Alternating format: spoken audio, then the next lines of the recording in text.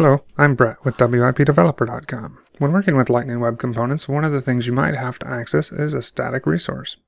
In this case, I would like to display an image inside one of the Lightning Web Components. Let's take a look at how to do that. I've already created a Lightning Web Component to access the static resource.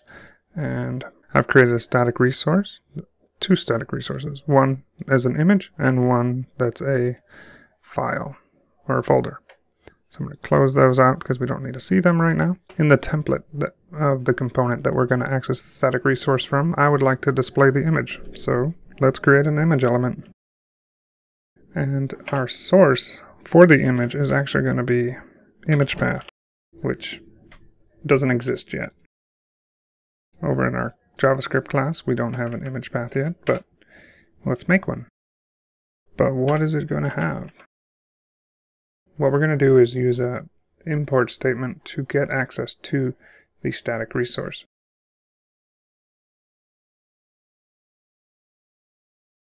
Now we have import image to use from at Salesforce / resource URL and then the name of our static resource, which is image to use. Now we'll just assign that to image path. Now if we save this, both of these are saved. I don't have local development running, so I'm going to start that up. Once this is ready, I'll go back to my window.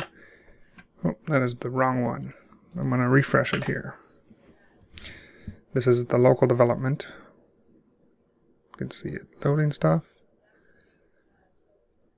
Oh, and there we go. We have an image in our custom Lightning Web Component. Now let's deploy it and make sure it's all working okay.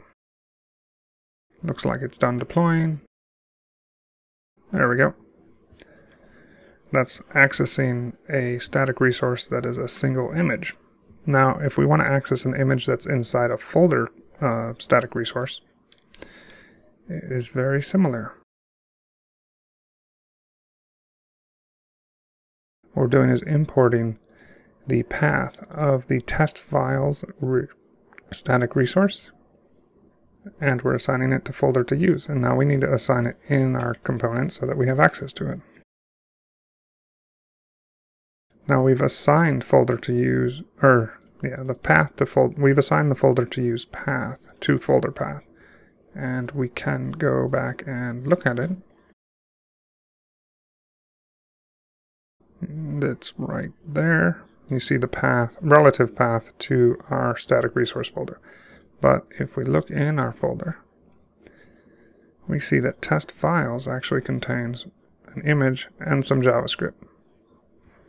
And if we can't just put the WIP developer --banner PNG, we have to create a getter so that we can format the text for it. Back in the controller, let's create a getter.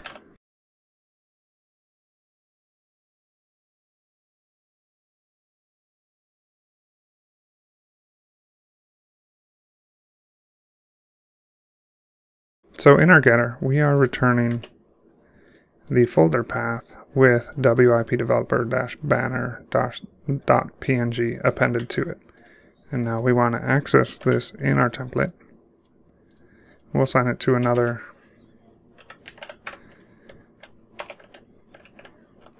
We'll assign it as the source to another image tag. I'm going to get rid of this folder path right now because we don't need it. And we can see that we now have two images on our page. And if we deploy this,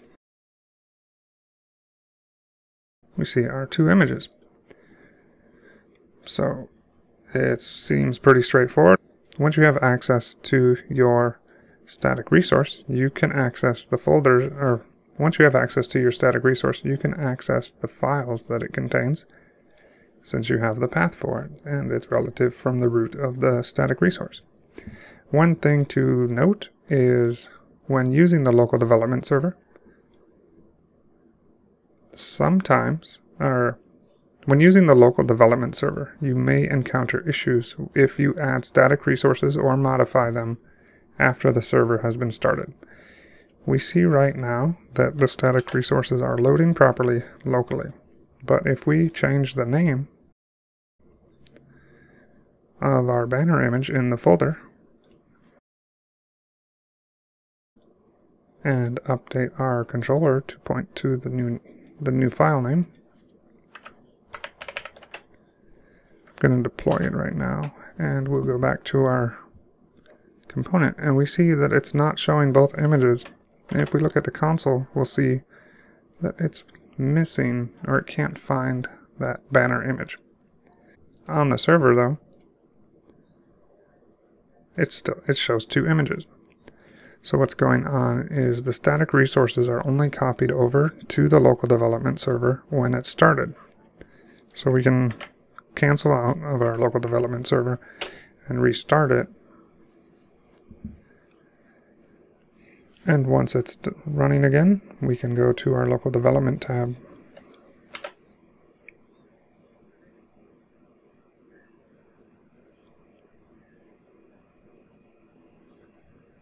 and everything's working as expected now.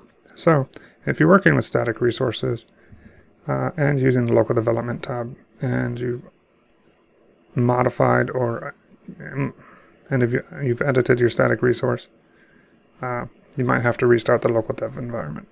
That's it for now. Remember to sign up for the weekly stand-up, and you can get updated with any new information we have on WIPdeveloper.com.